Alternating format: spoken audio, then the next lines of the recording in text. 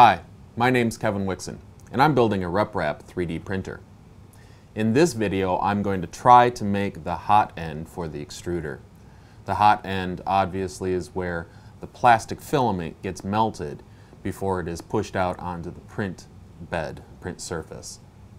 I thought I'd start with sort of unboxing the equipment that I got from MakerGear.com. MakerGear produces lots of RapRap parts, but I just got the hot end there. What I got was the MakerGear Peak/PTFE Hybrid Super Pack. I had to read it off my cue cards over there. It's kind of a long name. But I really like what I see here when I open the box, and I thought I'd show it to you. So first thing right on top, when I open the box, I see they've sent me chocolate. I mean, that's just awesome. So I've got this little chocolate square, and I think I will use this to celebrate when I actually succeed at the building the hot end. Because I think they send the chocolate partly because of this. They know that this thing is not the easiest project in the world. So the other package that was in the box is a plastic bag, and inside that plastic bag there are a few things. There's this Captain tape, this space tape. No kidding, made by NASA. It goes in outer space. Then there's this bag that has all of the parts for the heat core. Okay, so this is an M6 ceramic heat core kit. And then these are the parts for the hot end itself.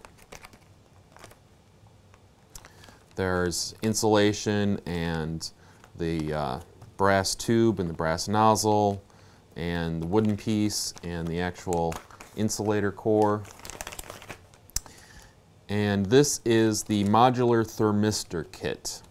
It is the part that detects what temperature the nozzle is at and communicates with the electronics. So in the instructions, the first step in building the hot end is to build the heat core. When you get the kit, like I did, that does not come with a pre-built heat core, you get enough parts to make 2 heat cores. In this package, there's sticks for stirring, the actual heat core itself. These are pins that will go on the wires.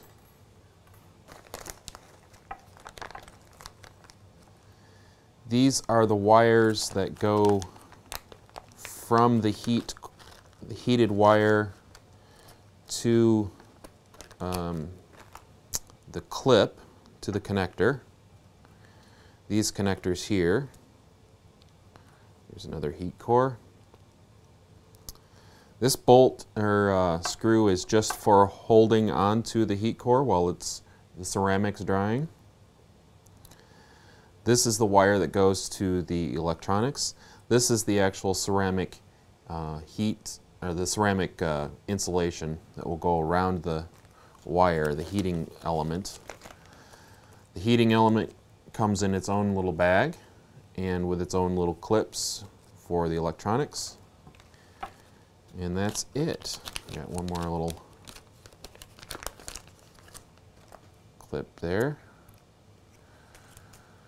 So with that, those are all the little bits and pieces that I need to make the heat core.